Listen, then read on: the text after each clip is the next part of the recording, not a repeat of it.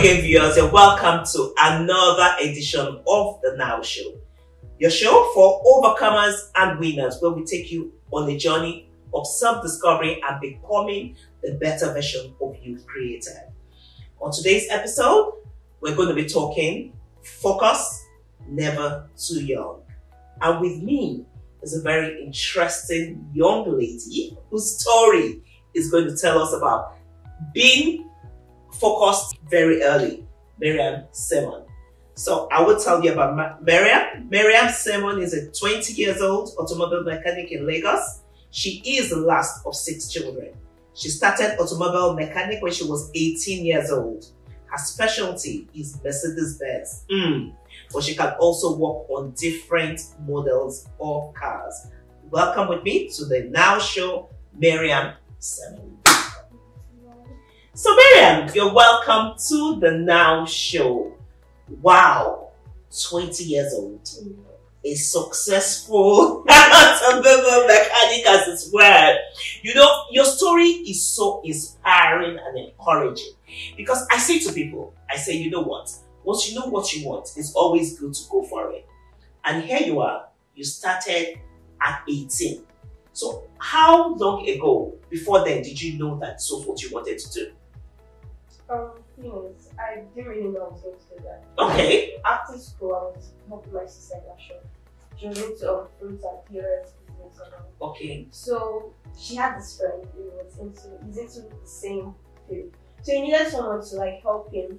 He just opened his workshop. Okay. So he needed someone to help him in the office, like for opening the job cards and all. Okay. So my sister was like, I should just join him since it's not something big yet, so it's something I can do.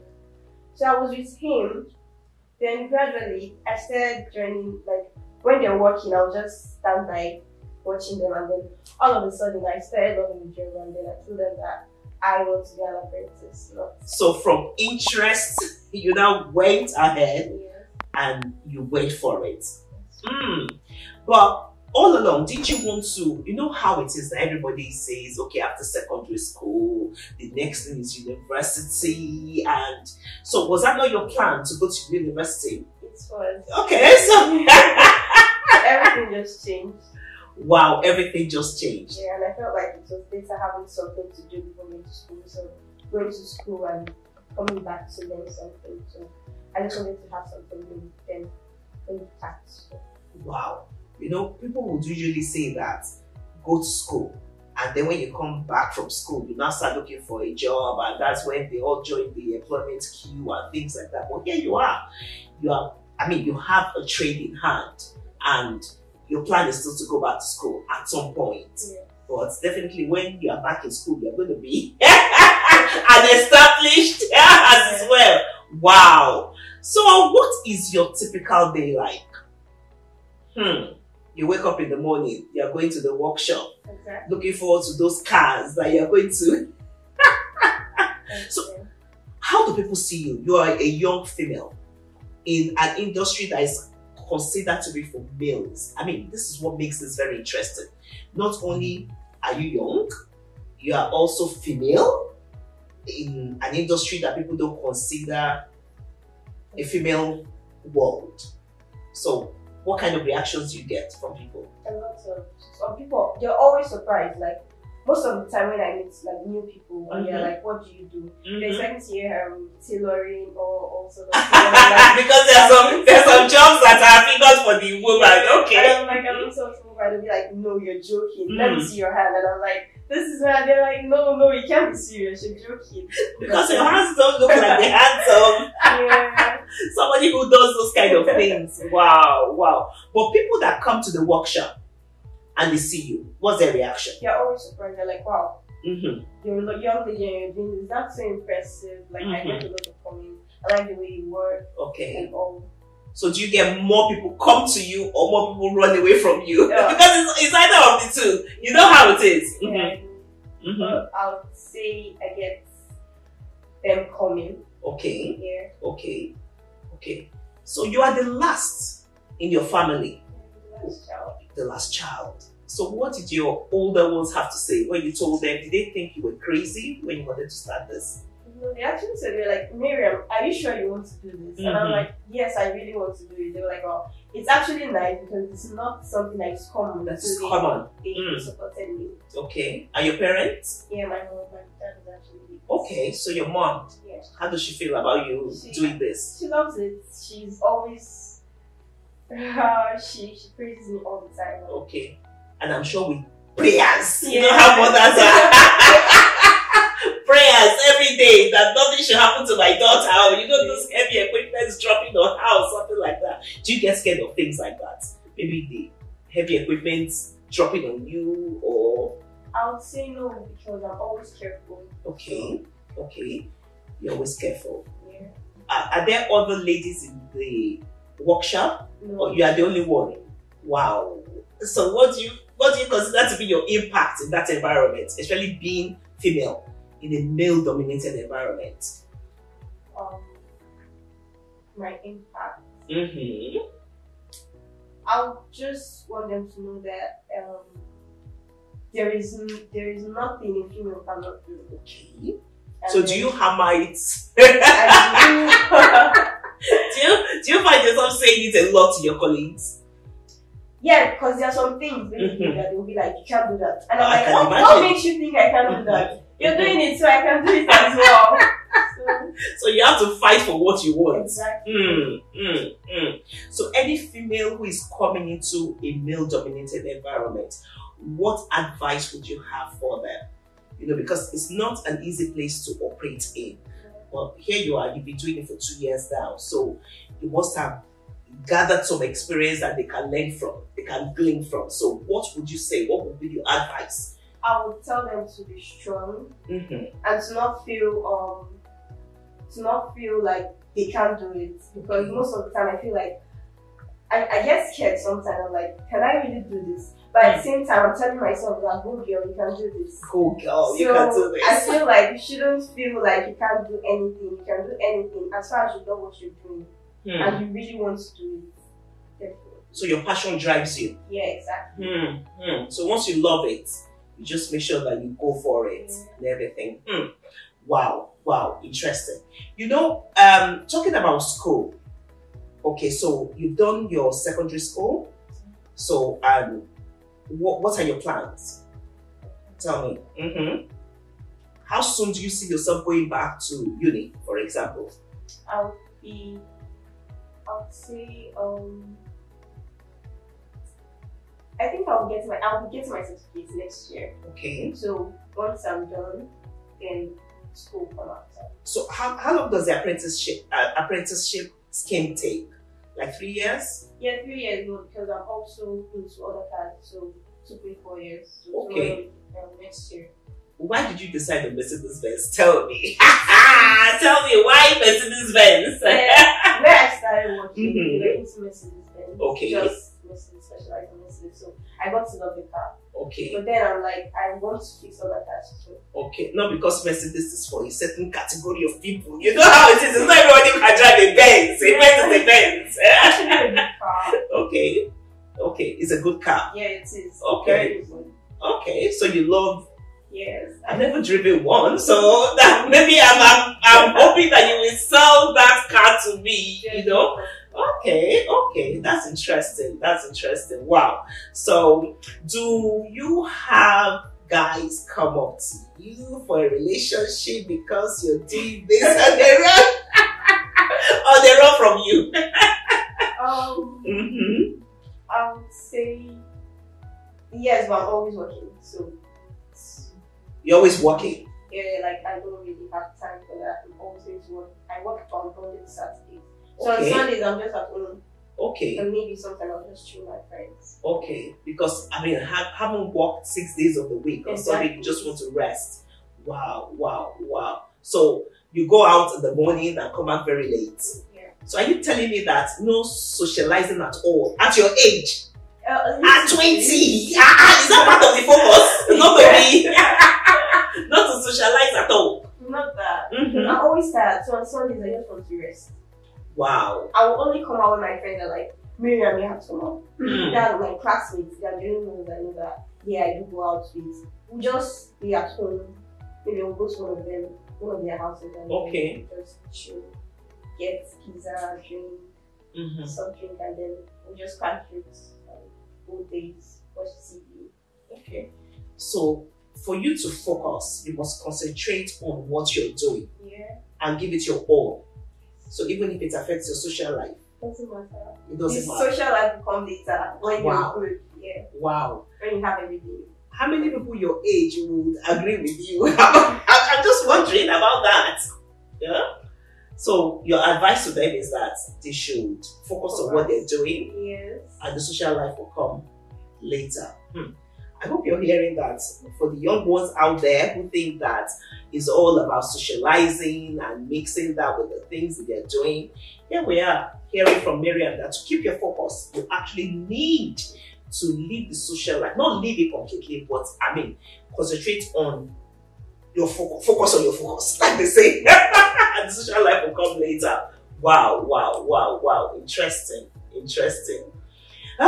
So Mariam, where do you see yourself in 5 years' time, for example? In 5 years' time, I would say I'm seeing myself in my own garage. Like Wow. board. Amazing. Yes. Wow. Because after, when I'm done, like once I'm done, I really want to, like, I'll try all my best to have mine instead of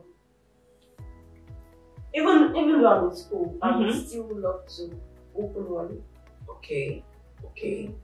Wow, that's really, really, really brave of you to say that you want to have your own garage, you know, in 5 years' time. In 5 years' time, you'll be just 25. Wow. It's really interesting to hear that. So you want to now mix that with school. So that means that your location is very important. So you have to have school run wherever you have your garage. So are you now looking at training other women, training other females? Do you speak to other females about what you're doing? Because this is part of why we're bringing you out, so that people will know out there that, yeah, people can consider it a man's world, but there are some women who are actually conquering this world, who are making a mark in this world. So do you see yourself having to talk to other ladies? Do they ask you questions? Are they interested when they see you? Yeah, the thing is, when they see me, they actually see this job as something very difficult to do. Everybody, so they're like, everybody I can't do that, I can't lift that, I can't do this. But then I tell them that it's actually a good job. You get to love it. But it's your choice. It's your choice. At the end of the day, yeah. It's actually your choice. That's true. So are there myths that you want to correct about, you know, the automobile industry that, you know, like you said, a lot of females look at it that, oh, they're heavy stuff to be moved, they can't do that. So are there other things you want to correct so that we know? I'm sitting here, I would not think about it because, like you said, somebody would say, oh, how can I? So it's not a dirty job. Yeah. It's not the things are not heavy to move. You can do it. Yeah, you can do it. It's just for you to be willing. Yeah. And to have the passion.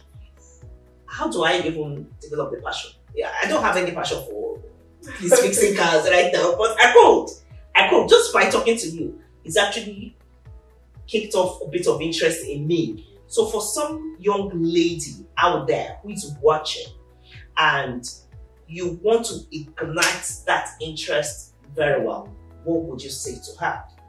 I would say,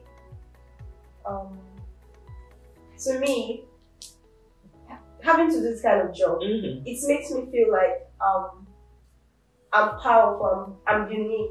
Like, wow, definitely. It is not something that is common. So having to do something like that is so beautiful. I would say it's beautiful. Okay. And then nothing is too hard to do. Nothing is too hard to do. Okay. Then for those who think apprenticeship is for school dropouts, what do you have to say to them? That's I wouldn't say that's true because not just there are lots of graduates actually. They are coming back to learn something. So I wouldn't say being an apprentice or people that are apprentices are dropouts. That's not true, because at some points I would say the apprentices sometimes are having more than the graduates, because right now the things are hard. Yes. The graduate, there's no job, like unemployment, no and then so people that have things doing now are the one winning. Okay. People that have things doing now are the ones winning. So it's always good to go into some trade or something that you can use your hands, so that you are in a better position, rather than going to school and hoping that, oh, somebody out there is going to employ me. Employ yourself. Exactly. Improve yourself. Do something for yourself that empowers you. Wow. Because before that's why I said any myth that we want to correct, because it was always like, okay, when your child is not doing well in school, you know what? Come and go and learn something, so that we can rest, and everything like that. Or maybe a child that is not doing well, parents push. Oh, you must go to school. You must go to school. They don't want to feel that, how can my child will be, they will say my child is learning the trade. But there's nothing wrong in it. At all. If your child is not doing well in school, maybe the child is not just cut out for academics. So why don't you just allow the child to go and learn something, and they can become great, like Mariam is now, which is the beauty of this, that for parents, you need to learn the lesson from Mariam. So it's not just about whether you're good academically or you're not good academically. It's just a passion. If your child has a passion, support the child and let them, And if your child is not good academically, there's nothing wrong in them going to learn a trade, so that trade can help them to become better. I mean, they won't have to queue and be waiting for a job or something like that. Well done. I'm like I said, I'm already inspired, and encouraged and everything, because most especially because of your age. Because between 18 and 20, most young people don't even know where they are going. People are still telling them this is what you should be doing and everything. So when you find a teenager who knows what they want and they are actually going for it, it calls for a lot of applause, for them, that at 18, you knew this was what you wanted to do. You went for it. You're making a success of it. You're still there. You have plans around that same thing of getting bigger. And by His grace, you're going to become so big that you're going to be known all over the world. And remember us there, no? Don't mind me, you're just an encouragement and inspiration, and not only for young people, also for the older ones, because even as parents, I'm sure they can pick up something from this discussion, because maybe there's just a family who they're having trouble with their child and they've been wondering, where do we go to? What next? They prayed, they have done deliverance, they have done all manner of things. Sometimes it's the practical things that we need to do. It's not just about allow the child to come up with what they have a passion for and just support them. And I think now a lot of young people are developing interest outside academics. Would you say yes to that? Yes, because they've seen it that there's no job anywhere, so they need to do something. So those kind of interests, I know some people are developing photography, filmmaking, content development, so support your child. But what would be your advice to parents? I would say, and there's this thing about parents. Okay, that we're getting there. I don't know, but most parents, I don't know, they feel like they know what the child wants. Like the child might not want to go for that tailoring.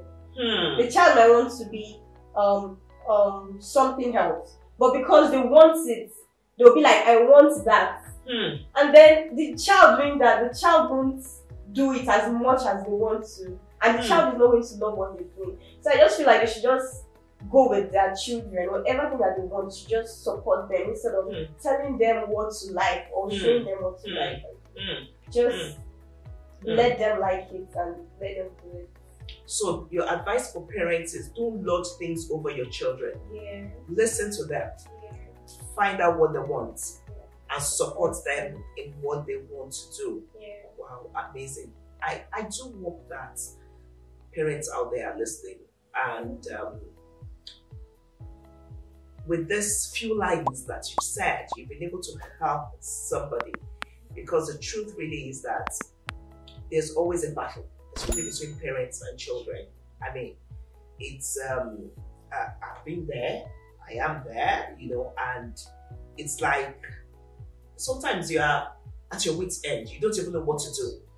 Especially for parents who believe that there's a certain class my children should be in, or there's a certain way society must perceive my children. Exactly. So it's not about society.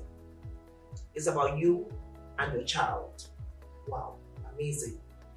Mariam, No. thank you. I mean, it's always good to listen and hear these things, especially for people who don't want to. You know, I think societal, our culture has brought us up. I'm not making an excuse for parents, you know, that we don't listen to children. You know, it's like we talk to the children and they must listen. But here you are telling us that it's not just about talking to them. We have to listen. Wow, amazing. Amazing, amazing. You see that this thing, you're helping us deal with so many issues, as it were, even for parents, for the young, for, you know, and okay, we seem to have spoken about females and, you know, so what would you say to the young person out there about focus? Yeah, I would say they shouldn't waste their time, because time waits for nobody. So the earlier the better. So I would advise them to find something doing, because no one knows. No one knows. Yeah. Can you expatiate on that? No one knows. Because you don't know what life is going to bring tomorrow. I mean, you might have the opportunity to learn something today. You don't know what thing will help you. You don't know how it will help you in the future. So I feel like if you have the opportunity to learn a certain thing, and then you don't know if God is preparing you for the future. Because really, I didn't see myself doing this. So I feel like this is God's plan. It's part of God's plan. I feel like He wants something for me. And I feel like He wants something for everyone out there too. So just find something doing, so that tomorrow is going to be better for you and for everybody. Just find something doing, because tomorrow is going to be better for you and for everybody. Yeah, it's looking to me like you're already giving us your last word. But Mariam, you know, there's something that we do on the Now Show, which we call the last word, which is something that you want to leave our viewers with, even if they don't remember the entire half hour of our conversation, but something that you want to leave with them. So, your last word, Mariam. Yeah, I would say life will come with so many challenges here. But then you need to be strong. No. Wow. Now we're getting emotional. Oh dear. No matter what life brings at you, no matter how it beats you down, you need to get up. You don't let it beat you down, because I felt like quitting so many times, but then I was like, no, you won't beat me down. I would stand up, and I would stand up again and again and again till I get to where I really want to be. So I feel like no matter what it is, no matter how hard it is, tomorrow is going to be great. Tomorrow. So just pray, believe in God. And I'm very sure God is not sleeping, so He's listening. Or whatever thing you're going through, they're just challenges, and you're going to pass them. Wow. So, wow, Mariam, strong. I need to hold your hand for this. Wow, God bless you. You have been an inspiration and a great encouragement, and I'm sure your story is going to inspire many. Well done. Keep being the strong and focused lady that that you are and you're going places. So until we come your way again on the Now Show, I know it's been a bit emotional towards the end, but that's how it gets. We don't plan how this goes. Until we come your way again on the Now Show, the regular host, Apostle S07E011, signing off with Mariam. Signing